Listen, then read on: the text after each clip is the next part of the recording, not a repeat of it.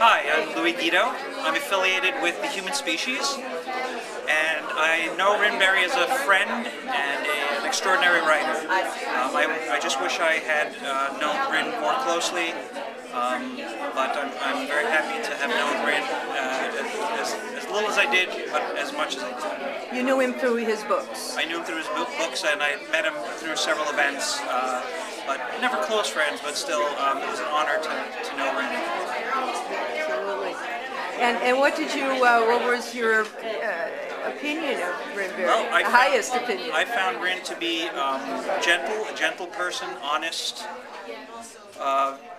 He crossed his T's and dotted his I's, always very accurate in his information. He always strive to be very accurate.